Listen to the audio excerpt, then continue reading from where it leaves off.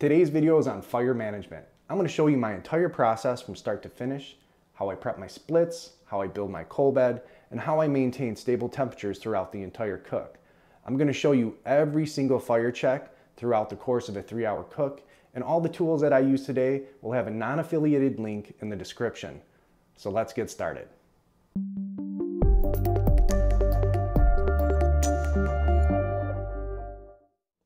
Here's my Workhorse Pits 1975 that I'll be doing today's demonstration on. I never use charcoal briquettes in my smoker, but I'm using them today to replicate how I like to maintain the size, shape, and location of my coal bed during my entire cook. I create 2 separate mounds of coals, creating an air channel down the middle for airflow, and naturally you'll have airflow on both sides of the coal bed as well. Now, split size is very important.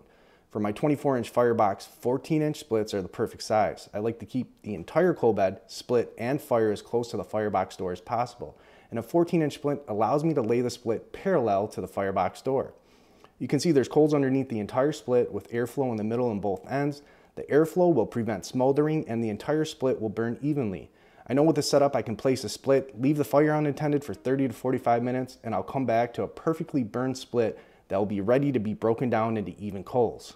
Now, if I used longer splits on this setup, it clearly won't work. There's too much of an air gap, there's no coals underneath the ends of the splits, which would cause the ends of the splits to smolder and burn unevenly, causing dirty smoke, and as a result, fire management will be very unpredictable and more time consuming.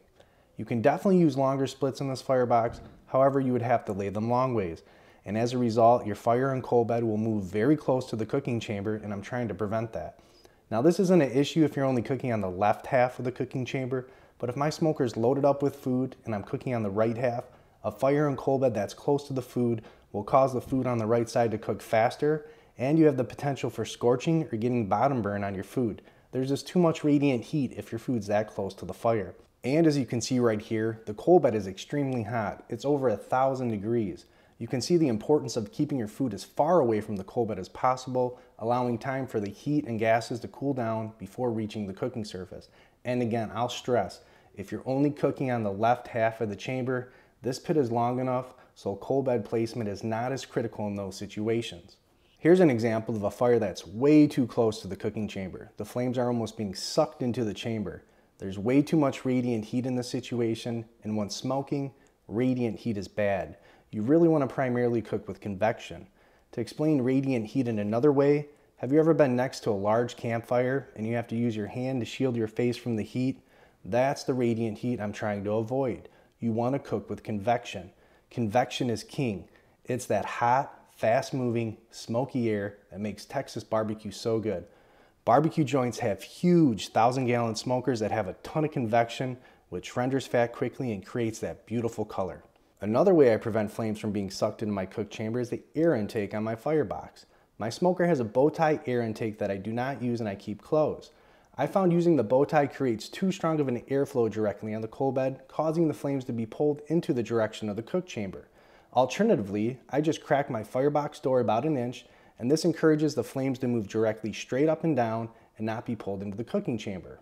Now, here's a fire and coal bed that's located in a great spot close to the firebox door. There's a very large coal bed with a strong fire and large flames. And the great thing about this location is the flames and extreme radiant heat aren't creeping into my cook chamber. I can load both the left and right sides of the cooking surface with food, and I'll get even temps and even cook times throughout the entire cook. Just compare this shot to the previous shot, you don't see any flames coming into the cook chamber. Here's my wood pile. On the right I have some red oak and white oak that's custom split to my preferred length of 14 inches, but it has about a year left to be fully seasoned. On the left I have fully seasoned hickory and cherry that I'll be using for today's cook, but unfortunately these splits are 16 to 17 inches long, so I'll need to trim them down to length. I'm using a Black & Decker Alligator Loppers to trim my splits. I purchased this tool for around $80 and I highly recommend it. It's an efficient and very safe tool. If you don't have experience with the chainsaw, this is a great option. Also, it's much safer than a miter saw. I used to use a miter saw, but after hearing the 5th story of someone losing a finger trying to cut a split, I decided to err on the side of caution and buy this tool. Now, these leftover chunks do not go to waste. I will use these chunks at either the beginning of my cook to start the fire or towards the end of the cook once my food is wrapped. And that takes care of the length of the wood, but if the diameter of the wood is too thick, I'll use my Kindling Cracker XL to split the wood.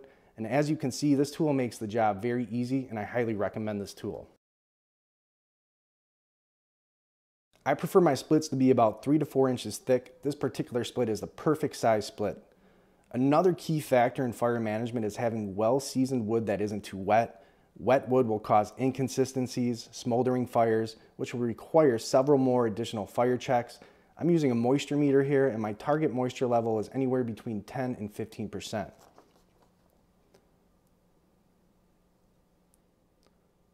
And I'm ready to go. I've got my wagon full of wood. The amount of fuel in this wagon is good for about 8 to 10 hours of smoking, depending on my temperature. So let's get that fire started.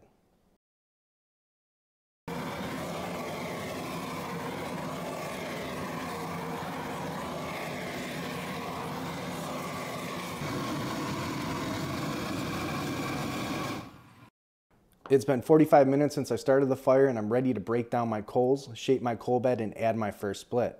I typically check the fire every 30 minutes, and on average, I'm using about 1 split every 45 minutes. My target temperature today is between 250 and 260 degrees. Right here, I'm going to place my first split parallel to the firebox door. This hickory split is well seasoned, and it'll take less than a minute to engulf in flames.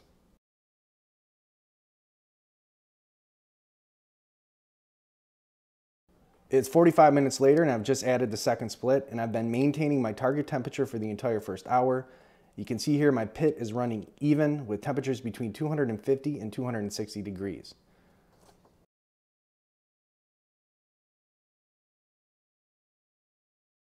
My first split is ready to be broken down to replenish my coal bed. The first split is burned evenly, breaking down into consistent sized coals. My coal bed is looking great and generating a ton of heat. So for now, I'll continue to run my fire with only 1 split on top of the coal bed.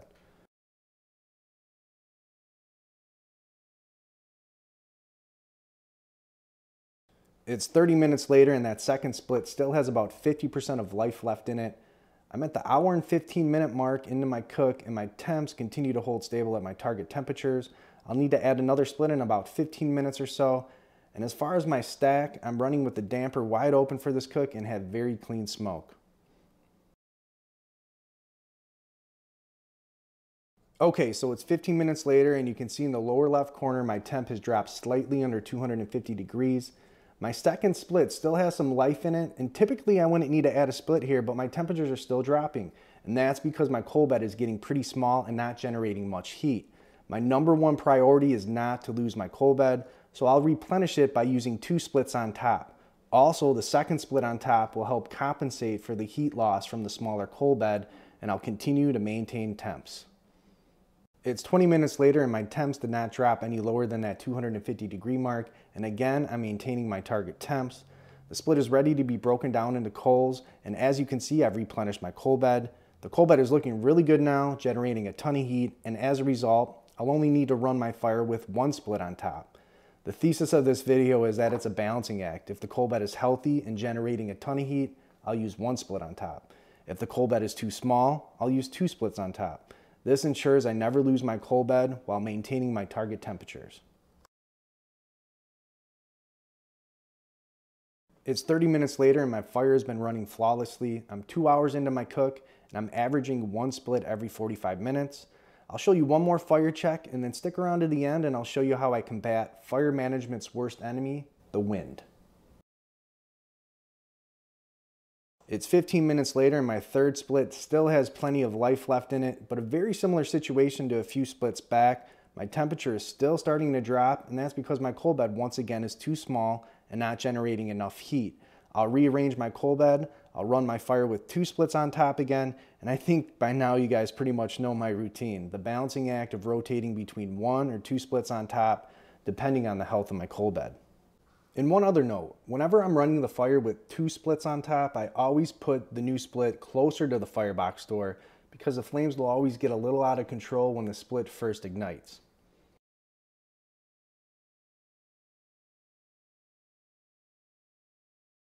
And finally, fire management's worst enemy is the wind. A calm day makes maintaining a fire so much easier. Wind coming in the direction of the firebox can create a wild, unpredictable, and ashy fire. And wind coming in the direction of the stack can create back pressure, reducing convection, and making the right side of the cook chamber cook hotter. Here's a couple of solutions I came up with to mimic a calm day, even on the gustiest of days.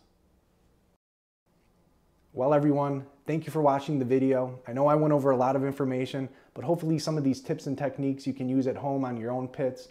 If you have any suggestions or questions, just let me know in the comments below, and thank you so much.